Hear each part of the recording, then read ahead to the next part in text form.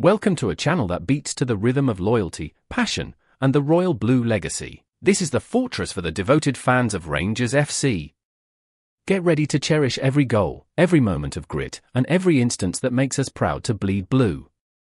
Philippe Clement faces a tense wait as Connor Goldson's injury status hangs in the balance ahead of the imminent Old Firm clash at Parkhead. The Rangers stalwart hobbled off the pitch in the closing stages of the triumphant 2-0 victory against Motherwell on Christmas Eve, signalling what appeared to be a groin strain. With an already decimated squad missing a staggering 9 first-team players, Clement is anxious about Goldson potentially becoming the 10th casualty. The 31-year-old's participation in the upcoming clash with Ross County seems improbable as the manager frets over his key defender's fitness.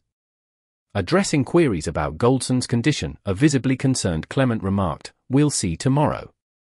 He felt something at the end of the game, but we will see tomorrow."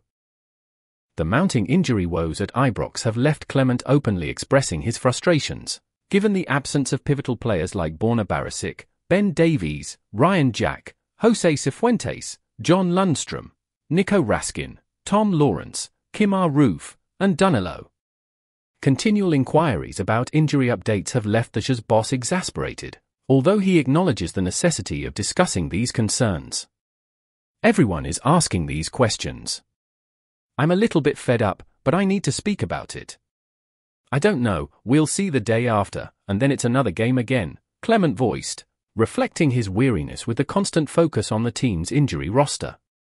The unpredictable nature of the situation has made planning a challenge for the manager, who emphasized the need to approach each day as it comes, adapting to the ever-evolving fitness status of his players.